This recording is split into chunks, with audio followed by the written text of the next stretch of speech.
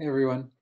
So in this next lecture, we're going to dive into linear models as a kind of a jumping off point for thinking about more complex models that we're going to build on progressively throughout the rest of this semester. And particularly, what I want to do is kind of frame this around the assumptions of linear regressions and thinking about how we can relax these assumptions.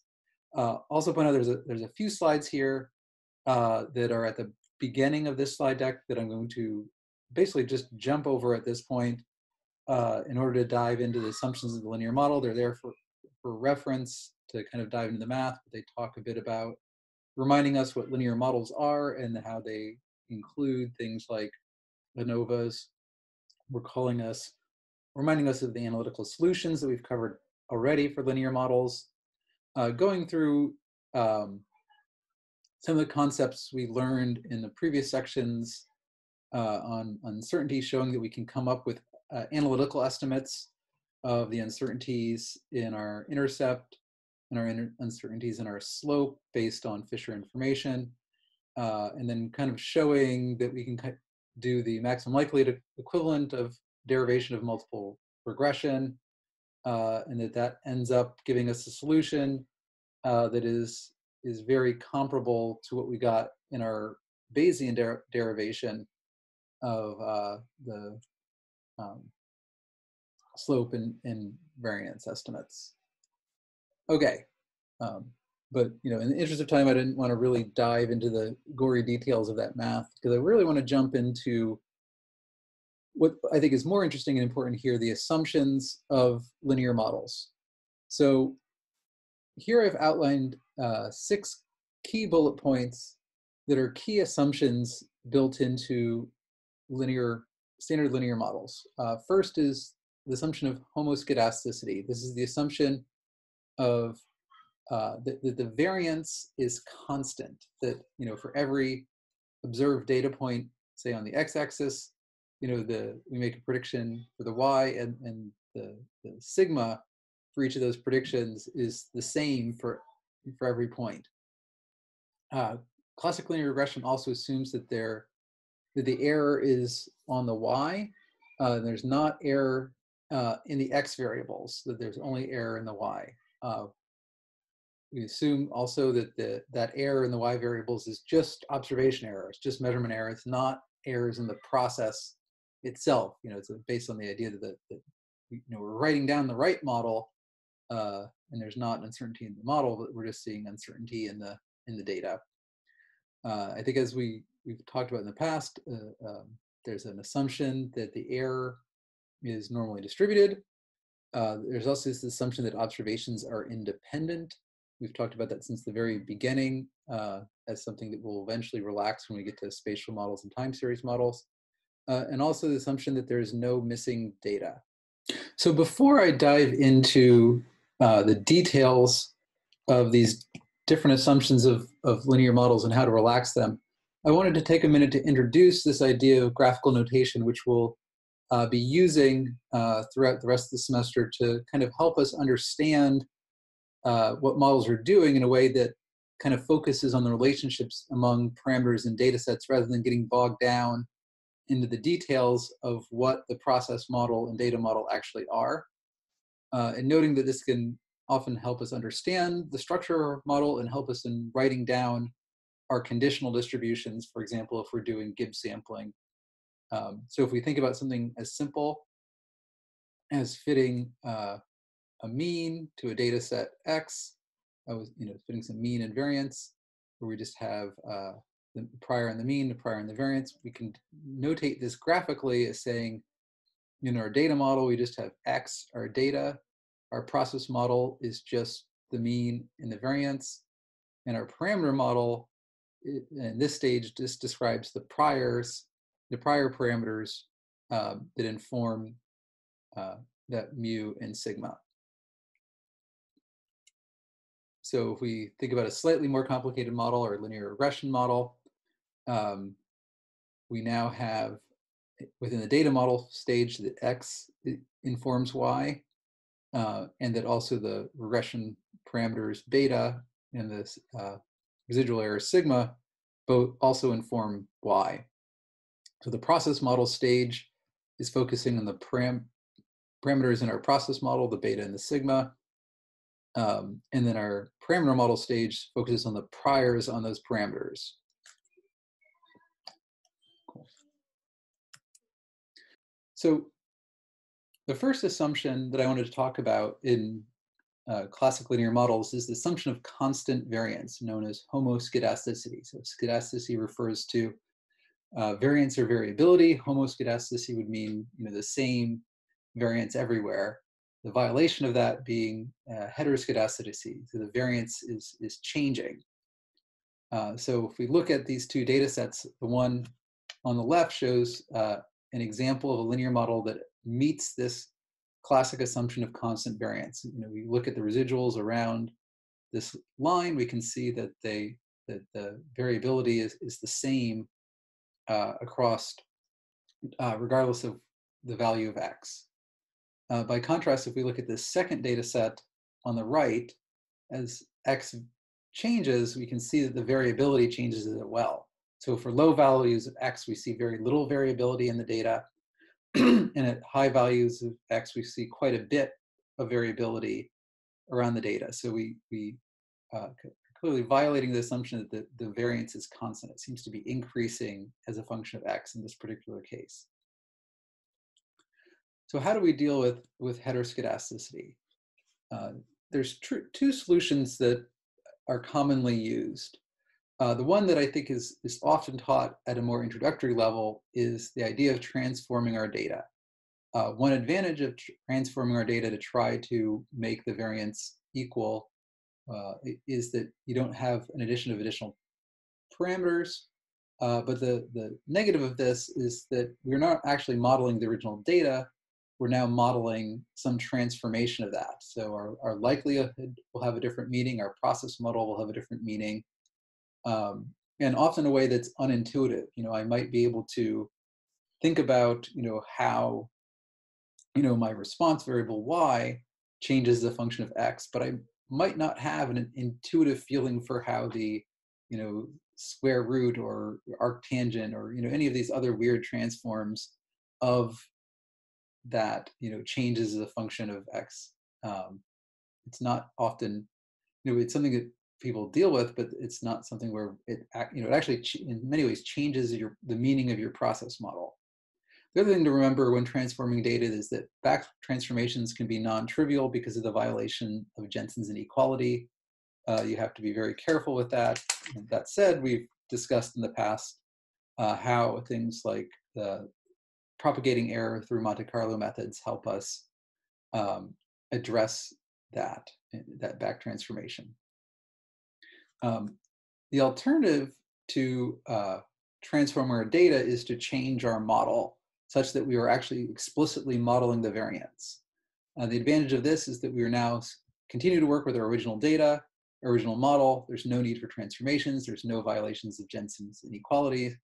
The cost of this is that we have to add an additional process model that describes how our variability is changing, which will mean that we've added parameters, and in a Bayesian sense, we've added priors.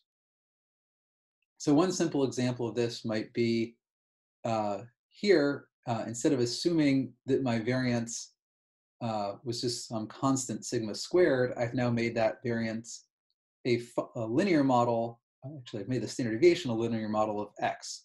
So there's some intercept, which is the standard deviation when x equals 0, and then some slope that describes how that standard deviation is increasing as x is increasing.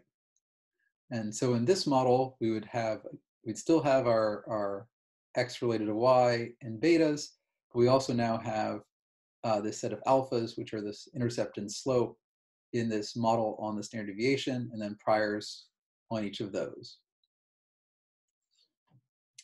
This slide illustrates an example of how we might actually implement a heteroskedastic model, both for a maximum likelihood variant done in R and a Bayesian model done in JAGS. And this is really to make the point that this relaxation of assumptions, this changing to putting a process model on the uncertainty itself, actually doesn't require a massive change in model structure.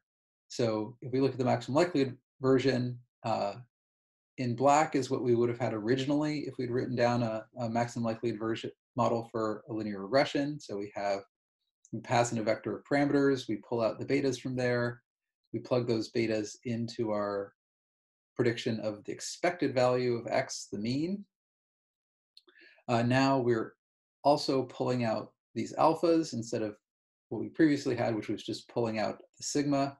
And instead of having this single constant sigma for all x's, we now have this linear model for x's.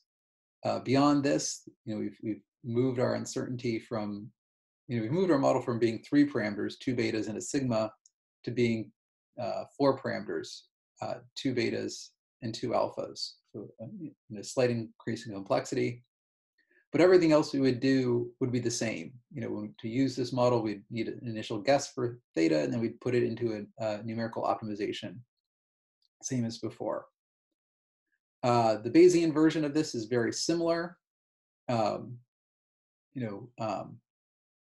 notable difference is that because we have these 2 parameters alpha, we now have to specify priors on those. So I've now put fairly uninformative priors on those. And you'll note that I actually put a log normal prior on these 2 alphas. And that was actually because, like how we had a gamma precision prior in the precision, because the precision could not be negative, we cannot let this linear model, this alpha 1 plus alpha 2x, predict a negative standard deviation or negative precision. So by assuming log normal priors, or any prior that enforces that alpha 1 and alpha 2 cannot be negative, we're enforcing that we're not going to predict negative values for the variance. Okay, so now we've got the prior in there. Now we have to have down here this calculation of the precision.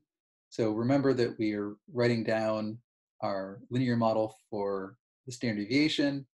To get that to precision, we now have to square that and then take the 1 over that to turn it from a variance into a precision.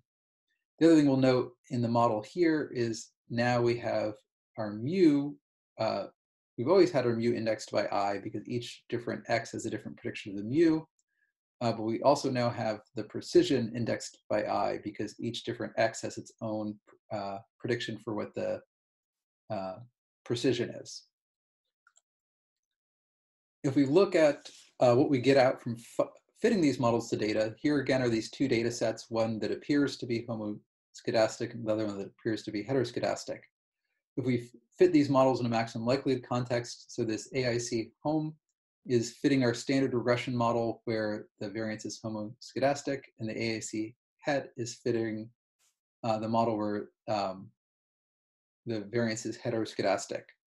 We'll see that if we look at the prediction of the mean and the interval estimates, that these are essentially identical. When there is not, when the variance itself is not actually changing through time, the model correctly identifies it as not changing in time, and we get the same fit. But we get it at a penalty. We can see that the AIC in the heteroskedastic version is approximately 2 larger than the AIC in the homoskedastic, and that's because the residual error is going to be the same, so the log likelihood is going to be the same, but you have this penalty for this additional parameter, and that you have an additional parameter that's penalizing you for additional complexity when you're not actually explaining anything else. So the AIC would support the homoskedastic model here. If we come and look at the heteroskedastic model, we see something very, very different. First, if we look at the AIC, we see that there's a strong support for the heteroskedastic model over the homoskedastic, even though the process model, the linear process model, is identical. If we look at the graph, we can actually see that the predictions of the mean, so the homoscedastic is the red line and the heteroskedastic is the green line. We see the predictions of the mean of the model are very, very similar, that the heteroskedasticity in the data does not actually change the prediction of the mean very much. And in fact, that very point is sometimes used in introductory classes to note that the linear model is itself very resilient to the assumption of constant variance, that you will actually get very similar parameter estimates when you violate that assumption. But where you see a much more dramatic effect is on the interval estimates, that even though your estimate of the mean didn't change very much, your estimates of your uncertainty are very different. So the heteroskedastic model is correctly identifying that there's very little variability when x is low and very high variability when x is high. So maybe if you were only interested in the mean, you wouldn't necessarily see much difference. But if you were making predictions, at low x, the homoscedastic model would be predicting much more variability than you're actually likely to see in the real world. And at high x, the homoscedastic model or traditional regression model would be predicting much less variability than we are actually seeing in the system. So, our ability to make predictions would be very different between these two scenarios. By not modeling the variance explicitly, we would be misrepresenting the confidence that we should have in our predictions. In the Bayesian version, we repeated the same calculations using DIC, and we can see very similar results. So the DICs are very similar between the homoscedastic and heteroscedastic when there is no change in variance, and we see a penalty to the heteroscedastic for including that additional parameter that's not needed. By contrast, in the heteroscedastic model, we see that the model supports our model selection criteria supports that additional complexity, and again, captures this difference in variability depending on x. A few additional thoughts on how we model variance. So here we made the assumption that the standard deviation changed linearly as a function of x, but like with the process model on x, the process model on sigma does not need to be linear. You could have had it been nonlinear in various forms. You could have written down that model in terms of the standard deviation, which we did here, or you could write down a model for the variance or the precision. We can also make our variance change not just with continuous variables like x, but we could also have our variance change with treatments or factors or other categorical variables. And that way it kind of lets us relax that classic ANOVA assumption of equal variance among treatments. So we could actually model that the variance might be different between different treatments rather than just assuming that it's constant. We could also set things up where our variance isn't necessarily a function of our X data or treatments, but we could also set it up such that it could be driven by different variables. So maybe our prediction of the mean is driven by an X, but our prediction of the variance could change depending on the measurement technique or the sensor or the individual that made the observation. So you could write down a different set of covariance on your how your variance is changing than the covariates that you use to predict how your mean is changing.